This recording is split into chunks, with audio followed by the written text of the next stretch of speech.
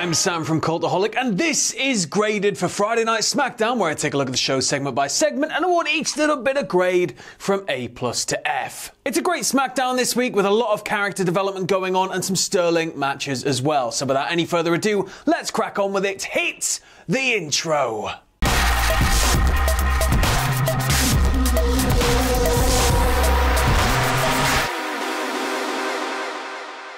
So we kick things off this week with Paul Heyman and Roman Reigns coming to the ring, and Heyman goes through all of his usual spiel before inviting Jey Uso down to the ring. Uso tells Heyman, you know what, you go way back with my family, you're all good with me, thank you so much for that opportunity last week. And Heyman cuts him off, he's like, no, it wasn't my idea. It was Roman's idea, but he does it in this really snivelly way where he's like, no, the person you need to thank for this golden opportunity is, and Heyman's like, properly like sucking up to Roman. Roman then tells Jey that, you know what, the whole family is so proud of you. I am so proud of you for securing a main event match in a pay-per-view, but that doesn't matter because I'm going to whoop your butt when it comes to Clash of Champions, because the belt needs to stay here on my shoulder for the benefit of our family. Corbin then comes out and he runs Roman down for nepotism. He's like, how dare you just go and hand an opportunity like that to your cousin. Sheamus comes out and he's like, you know what, I agree with you. And then Jey Uso gets a little bit too big for his boots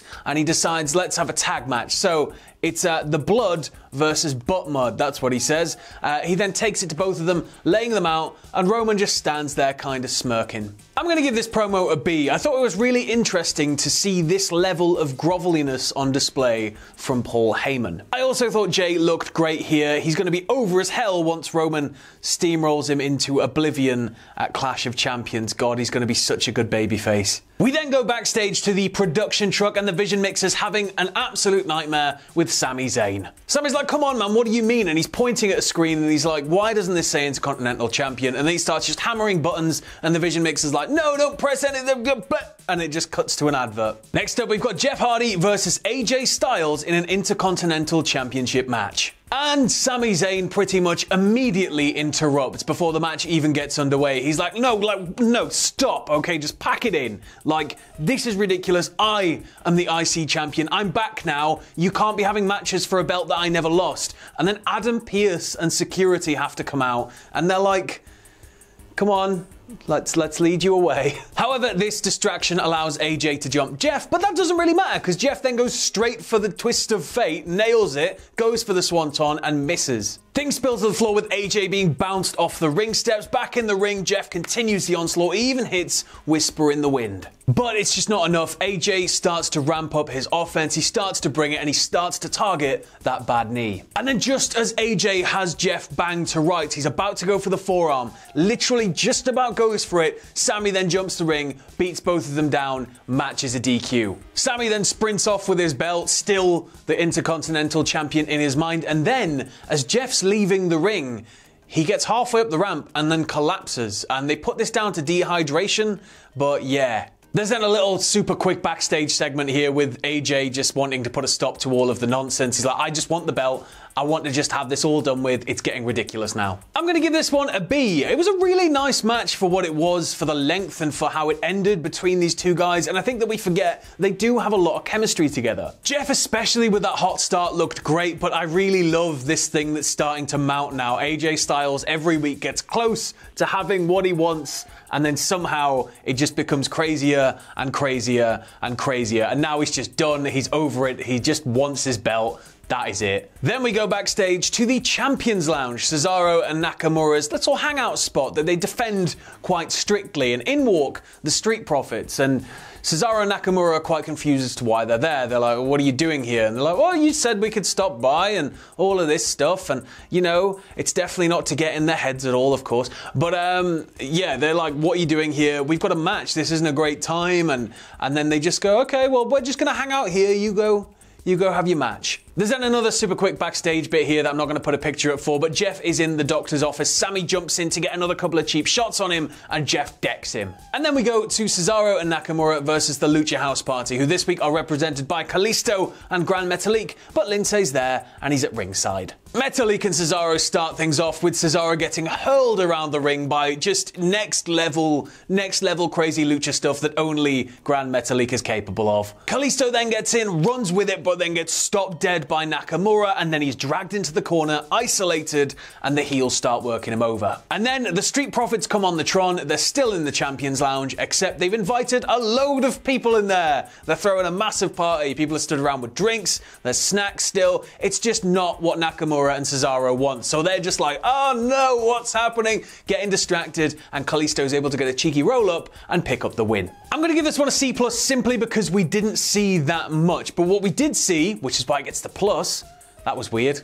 C and C. But what we did see, it's just why it gets the plus, is just the relationship between these guys in the ring is just great. It was sterling work. I liked what I saw. We just didn't see a lot of it. I must add as well, there was a picture-in-picture promo during one of the entrances, I think, in which Lucha House Party were just talking over their chances and standard picture-in-picture stuff. You know, we're gonna win the match.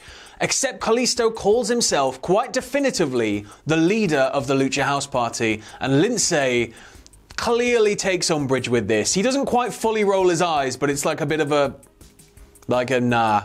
And then we get another mega quick backstage bit with Lucha House Party going into the Champions Lounge and celebrating with Street Profits and everyone else. And now it's time for Bayley's sit-down in-ring promo. Why did you do it, Pamela? She comes down to the ring, she grabs a steel chair, and she sits dead center looking at hard cam. I'm just going to paraphrase what she said, but I'll read it out for accuracy because my brain is terrible. So she shows a recap video of her and Sasha's implosion, and then she says, do you think I felt good having to do that to my tag team partner and best friend? And there's a long hanging silence, and she goes, ding dong, yes I did. So she says, I loved every second. She says, you all want answers, but really, I am just full of questions. She knows what Sasha's up to. She was going to attack Bayley, and she was going to try and take all that glory for herself. She was just getting jealous.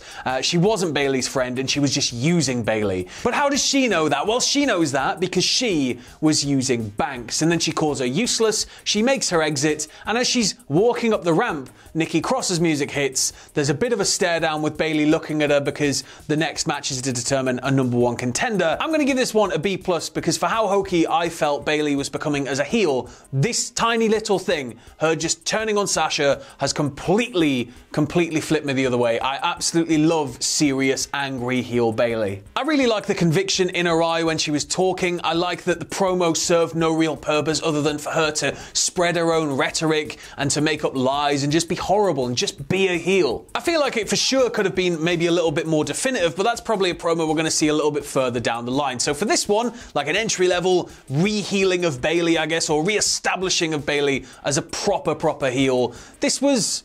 yeah, it was great. It wasn't fantastic, but it was great. So next we have a #1 contenders match for the WWE SmackDown Women's Championship, and it pits Tamina against Alexa Bliss, against Lacey Evans, against Nikki Cross. And how, man, 10 years she's given to the company, and Tamina gets a jobber's entrance. She's already in the ring, and she gets a name slate.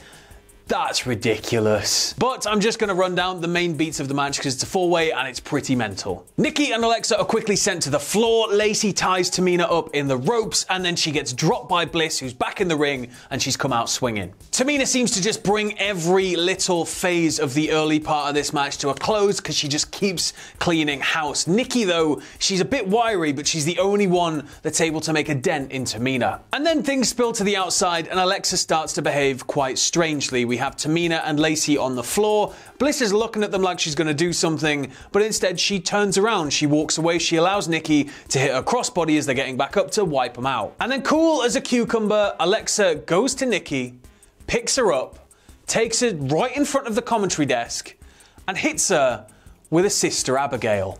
So obviously this is huge, and especially because what happens next is it's shown again, and then you realise that commentary said Fiend. Alexa starts to behave weirdly, she hits the Sister Abigail, and then in a trance, she just sort of walks to the back as if she was a zombie. So now, I guess, Alexa forfeited her position in the match. It's a triple threat. Nikki is out cold, and Tamina and Lacey start going back and forth, with Lacey almost picking up the win until Nikki gets back in there and puts a stop to it. Nikki then does something awesome. She has them both in opposite corners before she grabs Tamina into a bulldog position and starts moving toward Lacey, who's stumbling out of the corner. She then hits the bulldog, but it looks like both of them collide heads in midair and it wipes them out. I thought that was a really cool move. And it's not long after that she's able to just roll up Tamina and pick up the win. And I'm going to give this match a B+. I thought it was a little bit rough around the edges, but that just sort of comes with the territory of fatal four-way matches. They're always a little bit stop-start, but now we have this massive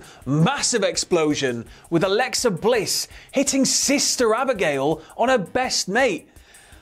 Oh, like, is he in her head? Is he actually in there? Is he possessing her, or has he hypnotized her in some way? I guess we're going to find out over the coming months, but this could be something unreal. Next up, we have Otis with Tucker at ringside versus John Morrison with Miz at ringside. So this one's pretty much an excuse for Morrison to do flips, because Otis is just turning him inside out, and he's just flipping and bouncing and rolling all around the ring as only John Morrison can. Morrison gets a little bit of offense in, but Otis hulks up, eventually hitting the Caterpillar and the Vader Bomb to pick up the win. But the problem here is that The Miz, knowing that Morrison messed up last week in his plan to steal the briefcase, but he found out that was actually the lunchbox, and then Otis revealed that he keeps the contract in the lunchbox, Miz runs off with the lunchbox. So Miz has stolen the Money in the Bank contract that Otis keeps inside of his lunchbox. And then we go to like a little promo backstage. Tucker is worrying. He's like, oh man, what are we going to do? He's stolen the contract. And Otis is like, yeah, it's in the lunchbox. But I didn't say which lunchbox. And he opens his suitcase, which is also his lunchbox, to reveal that inside that suitcase, which is his lunchbox, is a lunchbox. And that's the lunchbox with the contract in it. We then smash cut to Miz, and he opens it and he pulls out a rotting apple core and he looks a bit sad. But it doesn't end there, because Miz is like, you know what? I've got to call in a favor, and he rings somebody. So clearly Miz has a plan. And then it's time for Firefly Funhouse, and Bray welcomes us and he's like, you know what?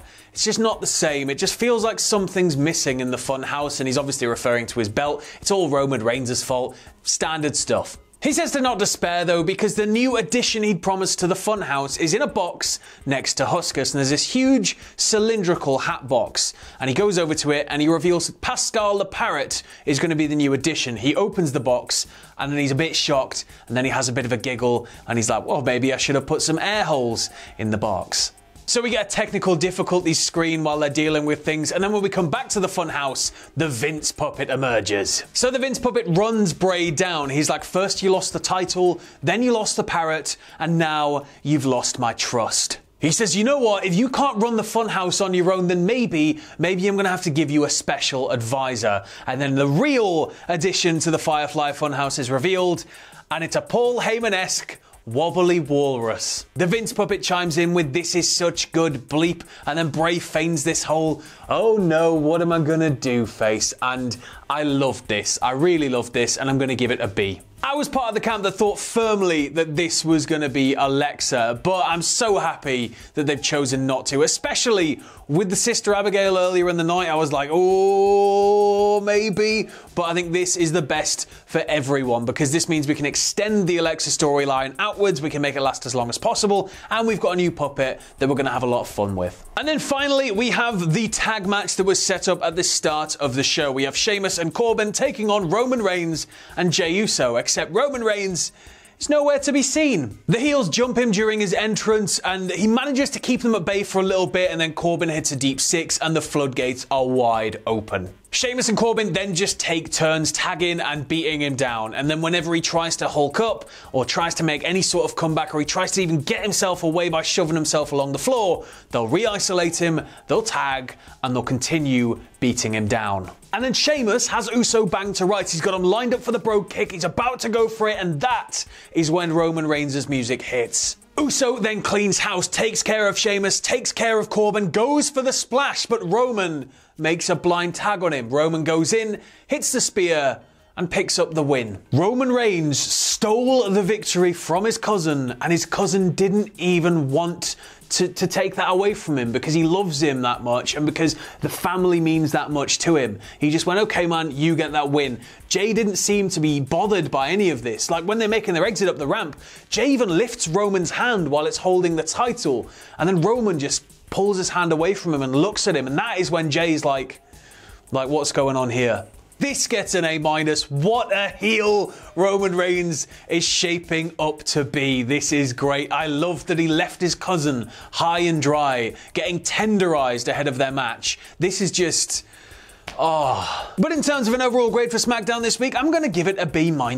I feel like it was a really strong week, all things considered, and there was a little bit of everything on the card for viewers at home. I'll just run down some of my highlights here. The Alexa shock, the Bayley promo, and the main event. They were the three for me that stood out this week. The addition of the Heyman figure, of course, how could I forget that as well? The addition of the Heyman figure in the Funhouse is quite intriguing, and I can't wait to see what's going to happen. Should they ever come face to face? What would happen if Paul Heyman enters a world where there's a character based on him? Does Heyman become that character?